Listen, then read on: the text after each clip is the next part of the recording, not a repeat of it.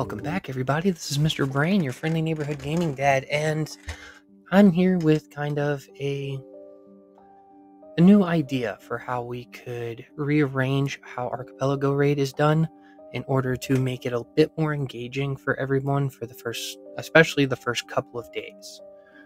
Because, let's be honest, the first couple of days of Archipelago Raid are designed to be boring.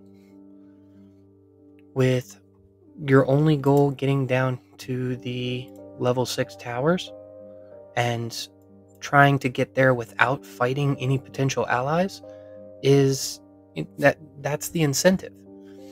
Because if you are up against any legions that early on in the match, chances are you're going to be paired with that legion when it's time for phase 2, and you've already weakened yourself. And let's be honest, if you've got two weak legions against two legions that have not fought each other, you might as well just throw in the towel. So yeah, you got some action in the first couple of days of Archipelago Raid, but at what cost? You have no chance of winning at that point. So how can we rearrange all of this to incentivize fighting early on while not taking away from fighting later on in the match as well? And I came up with an interesting idea, and I'm going to try and draw it out for all of you, and maybe we can make something like this a reality. So first things first, I'm going to need to be able to draw. So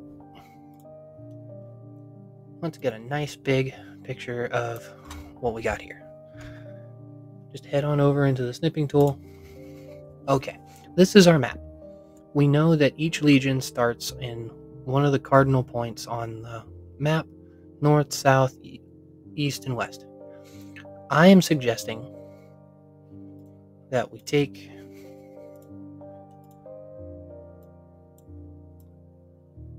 the Crimson and Azure sides completely out.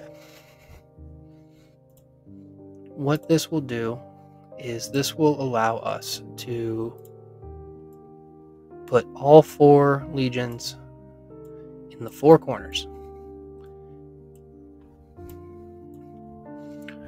And if you can already see how it kind of gives us like a sideways eye formation. Now you could take out the sides here and do the same thing towards the center, but I think this personally looks a little bit better right now. So we got like an H symbol. The goal for the first couple of days will be to, and let's draw this in light blue, for these two, let's get a darker color, shall we? It's to get these two legions to fight all the way up to about right here, whether it be all the way to the treasure city or not. Same here. These two legions will fight each other all the way up until the level 6 tower that you would put here, the level 7 treasure city, so on and so forth. Whatever buildings you wanted to put here. On the day after the level 7 treasure city is captured, you will still have your faction allocation. However, it'll be extremely simple to do. Whoever has the level 7 treasure city stays back here. That's their side.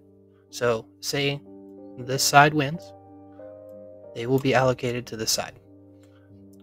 On the opposite side of the map, let's assume this alliance wins on this side. So they will be paired on this side. However, you obviously aren't going to pair these two with each other. They've already just killed each other. So what can you do? You can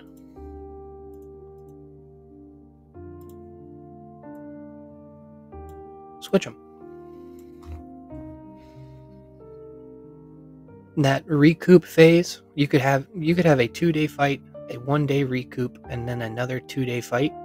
This will give 24 hours for the legions that lost to reset up back in their new home areas.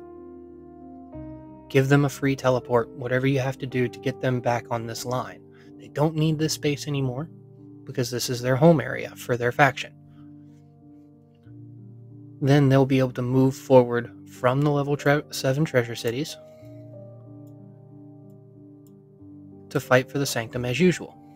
What this does is this incentivizes a stronger legion to completely wipe out a weaker one.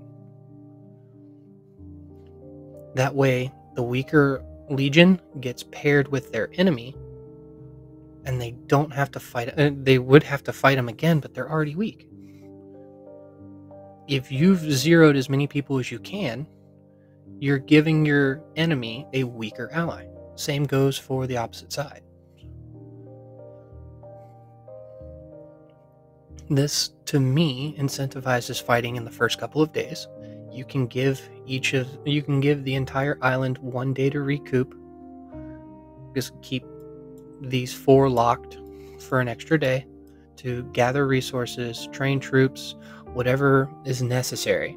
And then once these open again, you have 2 still very strong alliances paired with 2 weaker alliances fighting for the center.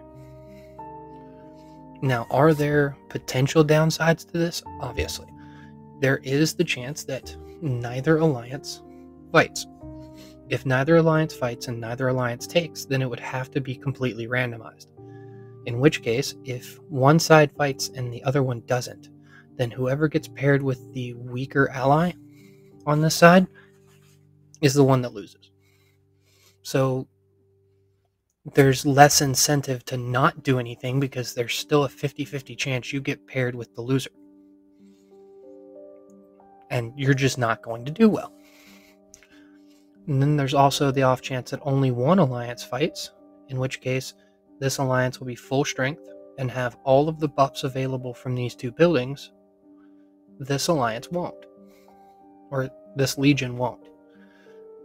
So while they're still at full strength, this legion has been building and preparing and has all of the buffs assigned to these 2 buildings when this legion didn't.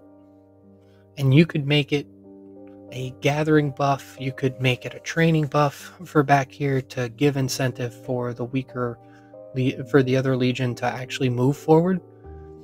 Because I know if you have a solid training, research, building, whatever buff here, they're going to want to push to take it. If they don't, they're going to fall behind developmentally, even if only a little bit, to make themselves stronger, to make the enemy stronger. But in my opinion, this gives us the same amount of action that we currently get from the last 2 days of Archipelago Raid, while also giving us additional action in the first couple of days of Archipelago Raid. Is this going to be rough on free-to-play players? Sure, but from what I've heard of free-to-play players already, their biggest issue is the matchmaking, not the amount of fighting. Most people want to fight. They want to play. They want to be a part of the game. And they can't really do that when there's no incentive to fight on the first couple of days. But I hope this makes sense. If you have any questions about this idea or any suggestions you would like to add to it, please let me know. I'm curious about your all's thoughts. I want to push this up in the Discord channel to the developers and see if they like this idea to change things up a little bit. But please let me know. I'm happy to take suggestions. And with that, this is Mr. Brain, your friendly neighborhood gaming dad, signing off.